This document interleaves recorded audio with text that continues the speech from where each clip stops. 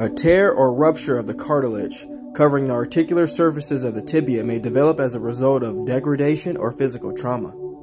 A surgical procedure to repair the tibial cartilage involves removal of the affected region. This is referred to as cartilage debridement. Small incisions are made to allow arthroscopic investigation of the damaged region and to allow the instruments to access the region.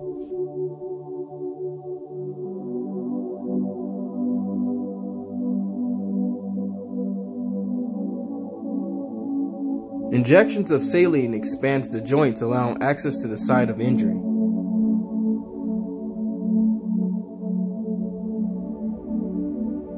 Any detached cartilaginous fragments are removed, and the flap and frayed edges are trimmed and cleared. The saline is then extracted, restoring the joint, and the incisions are sutured.